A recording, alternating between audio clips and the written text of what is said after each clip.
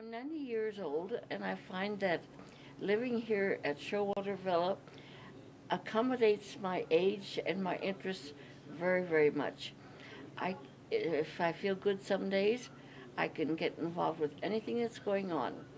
And there are many things offered throughout the day, and it's sometimes hard to make choices. I also feel that the staff, as they work with me, the CNAs and the nurses, uh, soon become friends. They're more than just a caretaker, they're also my friend. Hi, my name is Fran Clark, and I've been here at Schowalter Villa for 7 months. Part of that time was in healthcare, but most of it has been in assisted living. And it's been a very good thing for me. There are many opportunities and games going on, uh, physical therapy activities and games, and we can say become involved in them as much as we like. But most of the time, it's interesting and you don't want to miss anything. There are a great number of choices around here. As they've learned my interests, they've made sure that I have the opportunity to be involved in activities that I'm interested in. Anything that involves the children, from the intergenerational daycare center, they have involved me in doing, and I've enjoyed that a great deal. I find that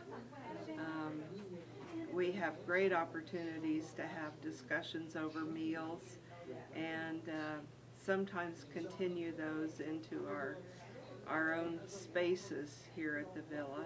And staff is very flexible in recognizing our want and need to do that and to be in touch with others.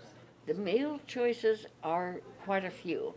As a former dietitian myself, get to talk to the dietitian and the cooks, say what I like, make suggestions, and they have provided me with special things that I ask for. And if I do ask for changes or something that I particularly like, uh, they're very quick to respond to that. We have some special meals sometimes that are brought in or that the staff in the kitchen prepares for us. And I find the choices are certainly adequate for me. Hi, I'm Micah Miller, and I like to come over and help the residents with the computer, mainly on flight simulating. Mainly what I do is take them on a simulated flight. The other thing that I've been able to do is I sew and have done that all my life. I've been able to continue my own interests as well as build new ones.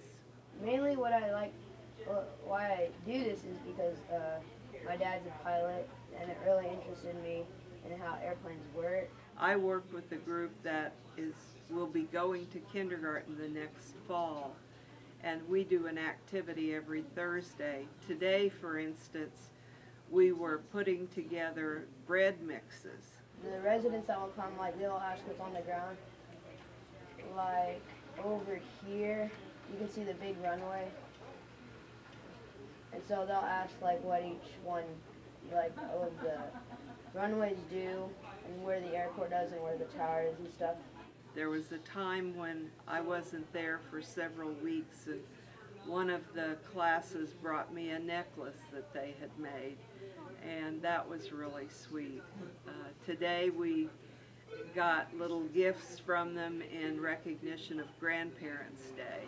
This is my room, and I've just been here about 2 months. I feel very much at home here. I like my big window.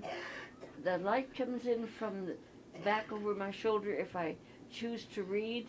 The whole room feels bigger, the floor space, just because the window is bigger than normal. And my whole room is really quite comfortable to me.